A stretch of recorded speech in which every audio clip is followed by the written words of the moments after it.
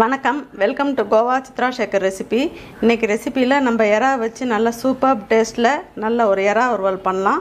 இந்த வறுவல் நம்ம ரொம்ப ட்ரையாக ரோஸ்ட்டாக பண்ண போகிறதில்ல, கொஞ்சம் செமி கிரேவியாக பண்ண போகிறோம். எப்படி பண்ணான்றதை பார்க்கலாம் வாங்க.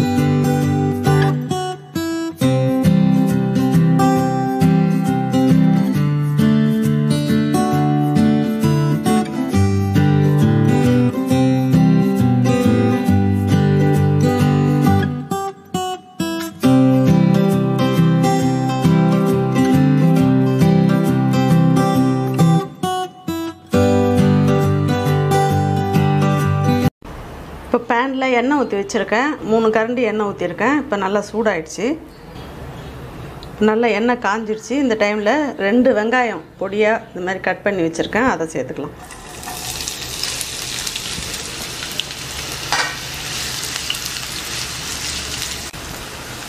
நல்லா இது மாதிரி வெங்காயத்தை வதக்கிக்கோங்க. நல்லா இது மாதிரி டிரான்ஸ்லூஷனாக ஒரு கண்ணாடி மாதிரி தெரியும்.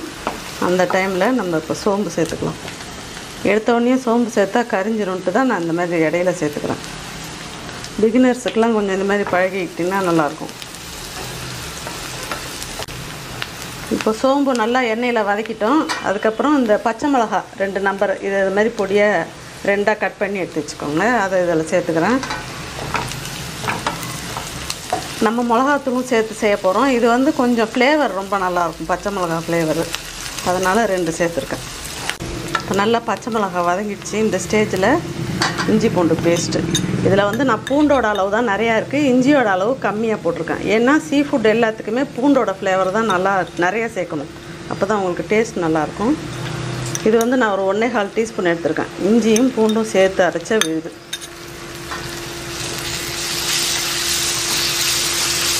நல்லா இஞ்சி பூண்டு பச்சை வாசனை போகிற அளவுக்கு நல்லா வதக்கியாச்சு. கொஞ்சம் இந்த எண்ணெய்லாம் அப்படியே பிரிஞ்சு வரும். இந்த ஸ்டேஜில் மஞ்சத்தூள் 1 டீஸ்பூன் போட்டுக்கலாம்.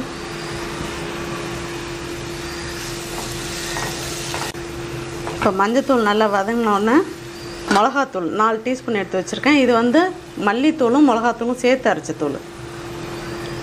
உங்களுக்கு தனியாத்தூள் தனியாக இருந்தால் தனியாக அதில் ஒரு 1.5 டீஸ்பூன் போட்டு இதில் ஒரு 3 டீஸ்பூன் சேர்த்துக்கோங்க மிளகாத்தூள்.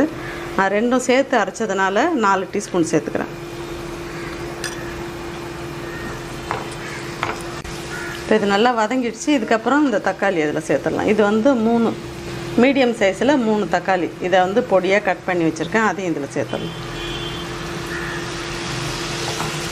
நம்ம கொஞ்சம் தொக்கு ஃபார்மில் பண்ணுறதுனால கொஞ்சம் தக்காளி ஜாஸ்தி போட்டுக்கிறோம். இதே நீங்கள் கொஞ்சம் ட்ரையாக பண்ணுறதுன்னா இவ்வளோ தக்காளி தேவையில்லை, 1 போட்டுக்கிட்டால் போதும்.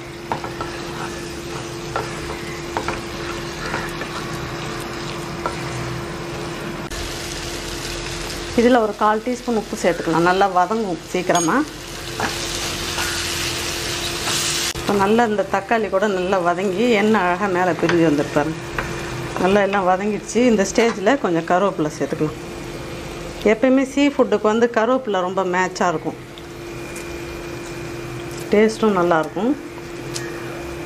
அதனால் நல்லா கருவேப்பிலை இது மாதிரி பொடியாக கட் பண்ணி சேர்த்துக்கோங்க. நல்லா ஃப்ளேவர் நல்லா உள்ளே இறங்கும்.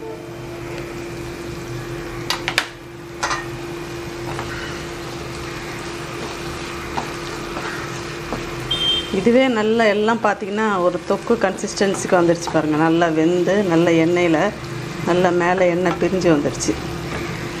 இந்த மாதிரி செய்யும்போது உங்களுக்கு பச்சை வாசனை சுத்தமாகவே வராது, இதில் நல்லாயிருக்கும் டேஸ்ட்டாக.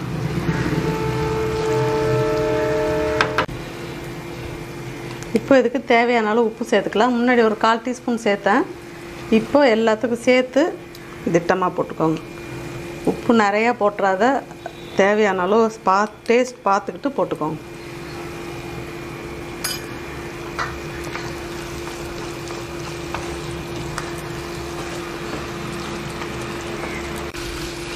எல்லாம் நல்லா எண்ணெயில் வதங்கிடுச்சு. உப்பும் சேர்த்துட்டோம். இப்போ இந்த ஸ்டேஜில் எறாவை சேர்த்துடலாம்.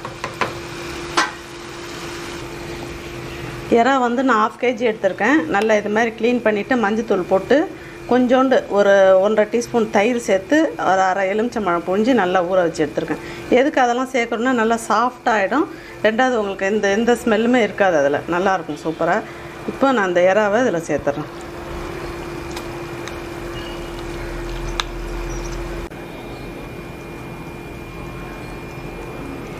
இப்போ வந்து நம்ம எறாவை போட்டோம்.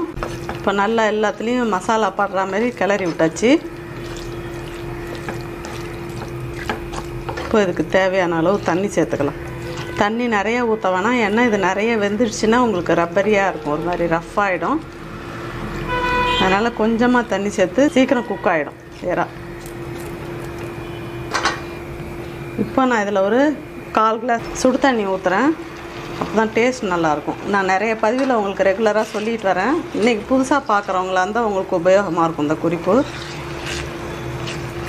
எப்போ சமைச்சாலுமே வெந்நீர் சேர்த்து செஞ்சிங்கன்னா நல்லாயிருக்கும் டேஸ்ட்.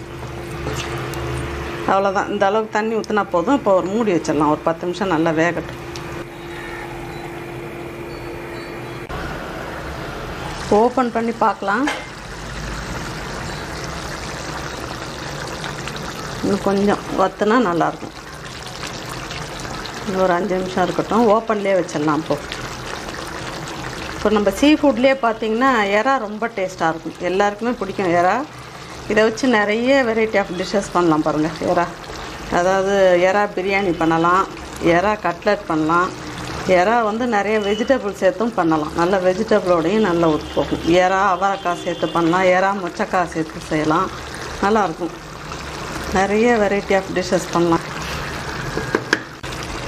நீங்கள் பொதுவாக எந்த ஒரு சீ ஃபுட்டானாலும் சரி, எந்த நான் வெஜிடேரியன் செய்கிறதா இருந்தாலும் நீங்கள் வந்து அதை நல்லா வாஷ் பண்ணிவிட்டு தண்ணியில் இந்த மாதிரி தயிர் சேர்த்து எலுமிச்சம்பழம் சேர்த்து நல்லா ஒரு 1/2 hour ஊற வச்சுட்டு அதுக்கப்புறம் நீங்கள் எடுத்து சமைச்சிங்கன்னா நல்லாயிருக்கும். டேஸ்ட்டாகவும் இருக்கும், உங்களுக்கு அந்த கவுச்சி ஸ்மெல் வராது, நல்லா சாஃப்டாகவும் இருக்கும், சீக்கிரம் வெந்துடும் உங்களுக்கு. அதனால் எது செஞ்சாலுமே அது மாதிரி ஊற வச்சு தயிரும் எலுமிச்சம்பழமும் சேர்த்து ஒரு 1/2 மணி நேரம் ஊற வச்சு செய்யுங்க, நல்லாயிருக்கும். நல்லா எல்லாம் நல்லா ரெடி ஆகிடுச்சு பாருங்கள். நல்லா இந்த எண்ணெய்லாம் நல்லா மேலே வந்துடுச்சு. இப்போ இந்த ஸ்டேஜில் எடுத்துடலாம். நல்ல ஒரு தொக்கு கன்சிஸ்டன்சிக்கு வந்துடுச்சு. இப்போ நம்ம கொஞ்சமாக கொத்தமல்லி இலை தூவிடலாம் மேலே.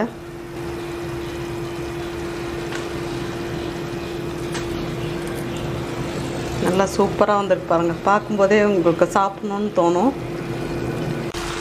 நல்லா எல்லாம் ரெடி ஆகிடுச்சு. கார்னிஷிங்க்கு நம்ம கொத்தமல்லி இலை தூவிட்டோம். இப்போ இந்த டிஷ்ஷு வந்து நம்ம கிரேவி கன்சிஸ்டன்சியில் பண்ணியிருந்தால இதை நல்லா சப்பாத்தி, ரோட்டி, நான், ஃபுல்கா எல்லாத்தோடையும் வச்சு சாப்பிட்லாம்.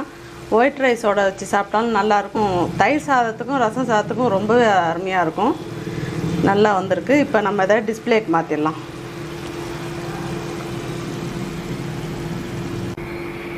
நல்ல ஒரு ப்ரான் கிரேவி சூப்பராக ரெடி பண்ணியிருக்கோம். நல்ல இது மாதிரி ஒயிட் ரைஸ், மீன் குழம்பு, எறா கிரேவி, ரசம் இது மாதிரி வச்சுக்கிட்டு சாப்பிட்டிங்கன்னா நல்ல சூப்பர் காம்போ, அருமையாக இருக்கும். ரெசிபி உங்களுக்கு கண்டிப்பாக பிடிச்சிருக்குன்னு நினைக்கிறேன். இந்த மெத்தடில் நீங்கள் ட்ரை பண்ணிவிட்டு எப்படி வந்ததுன்றதை எனக்கு கமெண்ட்ஸில் சொல்லுங்கள். லைக் பண்ணுங்கள், ஷேர் பண்ணுங்கள். மொதல் டைம் எங்கள் சேனலை பார்க்குறவங்களா இருந்தால் மறக்காமல் சேனலை சப்ஸ்கிரைப் பண்ணிக்கோங்க. அப்படியே பக்கத்தில் இருக்கிற பெல் ஐக்கானையும் கிளிக் பண்ணுங்கள். எங்களோட பதிவுகள் எல்லாம் அப்போ தான் உங்களுக்கு நோட்டிஃபிகேஷனில் ரெகுலராக வரும். Thank you.